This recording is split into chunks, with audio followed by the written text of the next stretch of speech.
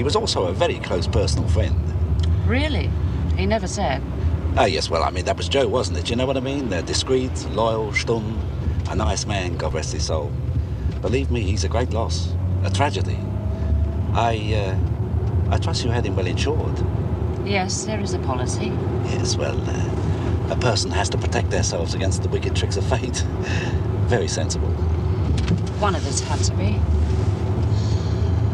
I'm sorry we can't accommodate your late husband here on the premises, Mrs. Chambers, but as you can see, we are rather full. Well, I don't know what I'm supposed to do about it. I can't have him at home. I've got my mother staying. She and my husband hated each other.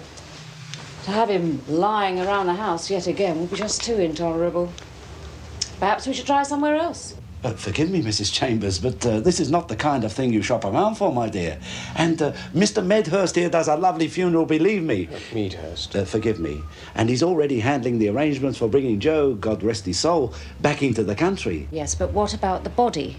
Well, that's not a problem. I will arrange a dignified place of temporary rest. What are friends for? Well, I'm afraid I don't understand, Mrs. Chambers. You say that Mr. Wiseman never told you where your husband was. No, he didn't, and I can see why. And that Mr. Daly, the man who accompanied me to the airport, is in no way a relation.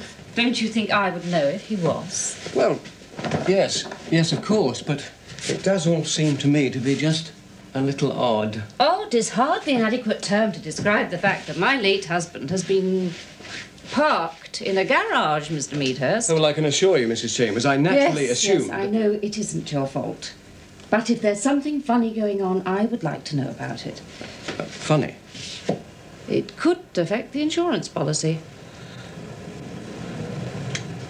You seem to know Mr. Daly and his assistant, Sergeant. Oh, yes, I know them, Mr. Medhurst. Medhurst?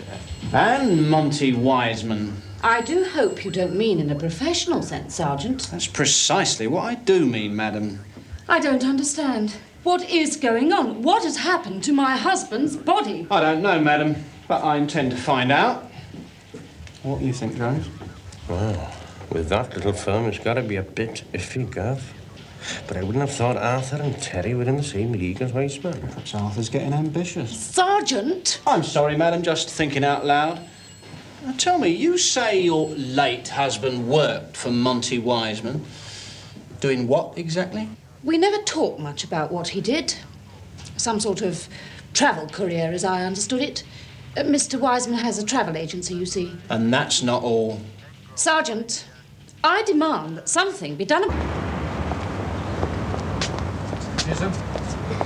What the hell's going on here? Mrs. Chambers, I assure Are you responsible for this? Good gracious me, no, it was him, you see. You bastard! You bastard! I'll get you arrested! I'll see you! She's mad! Get out!